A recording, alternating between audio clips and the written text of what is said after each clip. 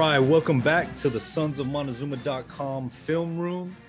I am back once again with Coach Carrasco. Coach C, how are you doing, man? Doing good. I'm fired up over that last win. Big win against those Wildcats. And it's always fun to look upward to the next game after a big win like that against the Arizona Wildcats. So the Aztecs are now 2-0 with that big win over the University of Arizona, 38-14. It was over before it began, which was great for us Aztecs fans, but it was also kind of a tale of two halves once again. They didn't really put together a total complete game. The first half was just dominated by the Aztecs. The second half was as well, but the offensive production didn't yield any points other than maybe a field goal, I believe. So there's plenty of things to work on, plenty of areas to improve. So let's get into some of the game film and see what some of your highlights on that Aztecs Arizona game were. The plays that we're going to go over to just kind of share what were the little things of making sure a victory was going to happen on the road. And, you know, every team, you have to ask the question from the very beginning, what does it take to be a consistent winner? And of course, you got to be as good as you are at home with the home crowd and the band playing, no travel, you got rest and everything, and you're ready to go. The other team had to do the big travel, but you got to be able to produce the same kind of results when you go on the road and where everything seems to be against you, yet you can still stay focused. And the ideas that have come through college football history from the 70s wishbone attack that, you know, Bear Bryant and the great Alabama teams and the, you know, Oklahoma Sooners, you know, the great pro attack of the 80s by the Miami Hurricanes, Steve Spurrier spreading you out with his crazy air raid and, you know, of the 90s and Nebraska with that great option attack, you know, that they had going in the 90s, you know, physical, or Spurrier when the Florida Gators was all about speed, read coverage, get it out quick to your playmakers, and just get that scoreboard just ringing up point after point after point, you know, to what the Oregon Ducks then brought in this new era of just high tempo, fast pace, make it easy reads as far as the communication, you know, of just play fast, keep the defense completely off balance because you're just motoring down the field, getting in play after play at a high pitched pace that is just crazy, you know. So now what's going on is everybody, it seems, is running this zone read scheme where the running back is not the only running back anymore. It's the quarterback that's also a slasher. He's that slash guy. He's a thrower. He's a runner, and he's got to be a leader. So there's a lot on the plate nowadays of quarterbacks, but football is still the same thing. The one thing that's never changed, the team that blocks and tackles the best, that does their job the best, is going to be the consistent winner, no matter what. And with San Diego State, what we're going to see on the little things here that maybe a lot of fans won't notice of what's going on, what makes a play successful and what can hurt you when you're not doing the fundamentals right. And so here we got a 3rd-and-2 situation here. They're backed up 7-0 lead or whatever else. But Arizona's thinking, man, if we can get a stop, we can flip this position of this field, have a short field to work with and tie this game up. So this is a big part of the game. And what you're going to see from San Diego State, first of all, I want you to just notice here, it's going to be a play action. We call this a slide by the tight end. In the olden days, in the old West Coast scheme, when you give a fake to a running back and you're number 2 guy in the backfield. In this case here, it's a tight end. This is a 11 personnel, 1 tight end, 1 running back. He's going to slide behind the line of scrimmage. It's a great call by the OC because they love to run this zone kick scheme that I called last week, you know, where this guy is going to run across, block the end. These linemen here are in charge of the next 5. And then on the 3rd-and-2, backed up in your own territory, it's a great call because they should honor the running game. It's a great running formation. It's a great time to call a running play because it's safe. San Diego State ends up going play action. Now, when you do play action, linebackers are taught to read hats of the linemen. And a lot of times on play action, it doesn't work too well because a lot of linemen, because it is a pass play, their hats will raise up high because they're basically pass blocking. But if they're coached really well, and you're going to see it here, that if they keep their helmets low hats, really sell that run, linebackers will see that and they'll bite on that. And so what we're going to see here is that you're going to see these linemen, if we just focus on the linemen first and all, you're going to see low hats. You see all the white helmets above our boys. You see even this tackle, you could see he's really got his shoulders bent, good bent action, good knee bend by our boys up front. And it really gets this guy to bite. And it sells one. And this, our tight end here does a great job because he really's got his eyes focused on that nice kick block. This linebacker feels like he's got a feel. And Bell here does a nice job getting his hands up. He's going to attack hard inside. And it's a great fake. And it's because of the linemen, our bigs up here in front. They do their job. They do the little thing there of selling the block where it looks like it's a run play. So right there, you have a great chance of winning this down just because of what our bigs have done up front. And so Brookshire does a good job here of just giving him that fake right in there. And then he's going to sell it, get it to that flat there. Then here's our skills doing their job. His job is, we call it an MDM block. And what that means is it's a most dangerous man. If this guy really would have got sold into that and he dives into that, you leave him alone and 81 then gets his eyes on this guy. All right. Gotcha. Arizona should have this play stopped, but these are the little things. If you're not doing the little things well, then it's going to hurt you. Well, we get 81, gets the block that he needs. 23 on that team does it. He takes a real bad angle. Big mistake. If he would have just stayed home because they were kind of in a zone look and all that, he makes a play here. But because of San Diego State doing the little things right, here's a potential. But this is the reason why this play works. We always told our running backs, no matter what level I coach, every big run that you see, it's always because a receiver made his block. Wow. When the linemen make their blocks, you're going to get your 5 to 6. Right. But when the receivers make their blocks, then you're going to get a big run. And we're going to watch our wideout here at the bottom of the screen. This guy is 10 yards down the field. He is still locked into his receiver. And just watch him play football. He's still on him, and then he just throws him. You talk about a great play that you need when it comes to, doing your job. Low hat by the lineman.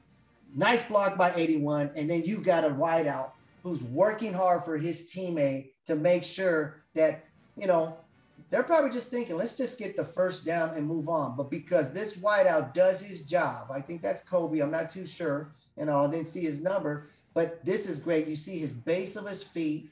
He's in a great position. Number 2 is working his tail off to get off that block. And he can't get off that block. And then our wideout there, our San Diego State wideout, he reminds him by just the finish that we need from him, just finishes him. And it's a great job that allows our big tight end to lumber down the field, and all of a sudden you flip the field in one play. He threw him right on one play, and it's really because your skill guys did their job. He threw him right off the screen, man. He threw him right out of the picture. But it started with the old lineman selling that low hat. You got low, you did your job. It made the quarterback's job a whole lot easier to sell that fake and all. And then the receiver made sure that play turned into not to an average play, but it turned into a big play. And now here, again, the theme, blocking and tackling, but we're going to focus on the skill guys. This is the best football player on this whole Aztec team here, at least on the offensive side of the ball, right? That 54 on that defensive side of the ball is pretty special. Well, here's the other special one here on the offensive side of the ball is Greg Bell. The guy's dynamite. He had a big run for the first touchdown of the game. But right now, they're going to run what we call stretch, an outside zone play, but they're going to run it with the quarterback.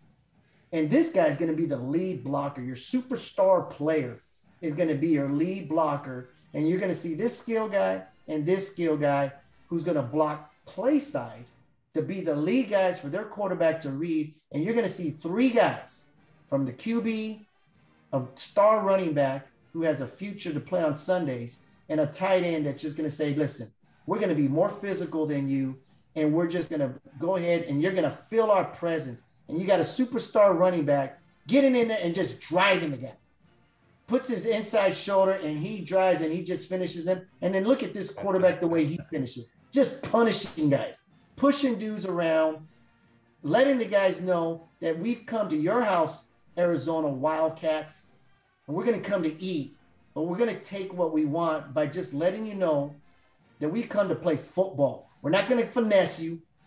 We're not going to try to do cute things on you. This is the new Arizona home team, and we're called the San Diego State Aztecs. And we're going to stamp our name in your end zone. And it starts with our star running back just finishing, and then the quarterback doing his job, lowering his shoulder. You talk about a statement after you have a 7-point lead. You just got yourself a 92-yard drive by doing the little basics of your skill guys, understanding that you got to play physical football too. Started with the O-linemen doing their job, low hat, finishing, doing their job. But I tell you what, there's nothing more fire for a lineman to see that when they see a quarterback having a physical run, when they're seeing running backs finish off guys. But then when you start seeing receivers wanting to join in the act and block DBs 10, 15 yards down the field and shoving them into their own sideline, that's when you get to see your teammates have these big highlight runs that they'll never forget for the rest of their lives. Now, I'm going to fast forward to this point. And to me, it's the biggest play of the game. It's the most important play of the game. I just call it the play of the game. He's like, why is this the play of the game? We're up 28-7. There's 2 minutes left in the second half. And the reason why this is the play of the game for a couple of reasons. One, when you have a team by the throat, you got to keep your foot on their throat, but you got to put it, if you have a chance to finish off a team in the first half where they're going into halftime back to their locker room, that it doesn't matter what their football coach tells them, whatever great Newt Rockne speech he has for them, they're not hearing it because they just know they're just getting physically beat. And you just put 7 on them to just kind of remind them that this uphill battle, we just made it a whole lot harder for you and all. The other reason why this is play of the game, last week we talked about Brookshire making that interception that he had on the deep throw. And we talked about the T1 throw, that he should have put a little bit more air on that in that corner and all that. And I mentioned last week, he's going to want that opportunity again.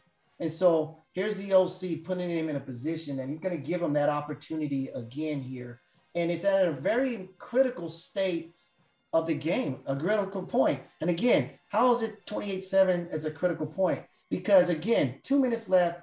You want to give the impression, Arizona Wildcat, you have no hope of winning this game. No hope. And it's plays like this where you're physically beating them up, but then you also do the finesse thing, if you will, the fancy play. And the reason why this is a fancy play is because it's an intelligent play. We got a quarterback here who's seeing coverage. It's going to be a play action play here. And this free safety is really hinted strong on this side of the field. It's the short side of the field, or he's playing the boundary. It's called the boundary because they're on this short side of the hash.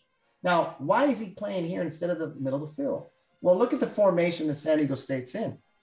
They got that tight end. I call it a bent position. I would call this Russian bent right. Russian meaning he's gun. We got the tailback to the right side or whatever else. They're in 11 personnel again, 1 tight end, 1 back. But remember how the Aztecs love to run that slide, and either they're kicking or they're sliding across. And it's 2 minutes left. It's 2nd and 8. Again, the OC is thinking 2nd and 8, let's run the ball here. They got to be, to put it in a 3rd and manageable. Okay. This is who we are. And they know that. Arizona knows that. So this guy, knowing that, all right, according to formation, this tight end is probably going to block this guy. The linemen are going to clean up house here. I got to finish this up for any cutback. So he's leveraged him. OC does a great job of giving that impression that that's what's coming. Brookshire does a great job of understanding coverage, that there's no help up top up here. Okay. And they don't run that slide, but because of the formation, it ends up constituting what and how Arizona lines up. So really the formation that is formed and given by the OC, how he situated that's really why we got a safety that's come over the top here, because he's going to play in that run fit is what he wants to do. And it really has freed up our boys here up top. So you're going to see Brookshire give a good fake. Boys do a great job of establishing the line of scrimmage so that he's going to have time to make a read, and carried out by a running back here that really drives hard to get this action by these Wildcats to bite on this thing. You see a quarterback who throws a different ball this week than he did last week. Plenty of air, and he allows his man to just run underneath it. Now you might say, well, yeah, it's because the coverage is underneath. Well, there was underneath coverage last week too, and he was just trying to fit it in there. This time he learns, and he just puts a great ball, great route, puts it in that same corner that he wanted last week. And it's just a beautiful, beautiful execution. And it's the play that pretty much finishes off your opponent. Yeah. Because once you take the heart out of your opponent, you won. Once his heart is gone, he's not going to give that effort no more and whatever else. Doesn't mean you don't come back and play in the second half. Doesn't mean that at all.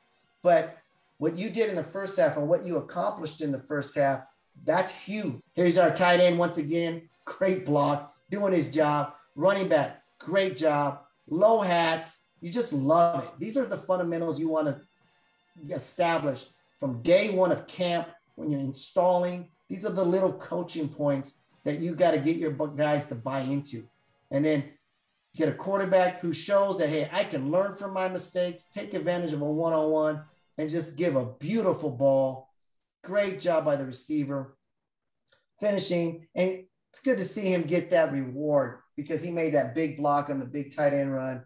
And then he gets the big play there right before halftime.